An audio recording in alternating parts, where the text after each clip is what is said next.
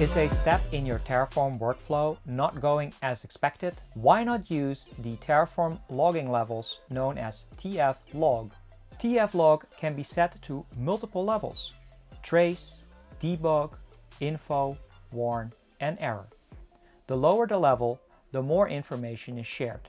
Instead of running Terraform apply on the command line, you will want to run the following command: tf_log equals debug Terraform apply.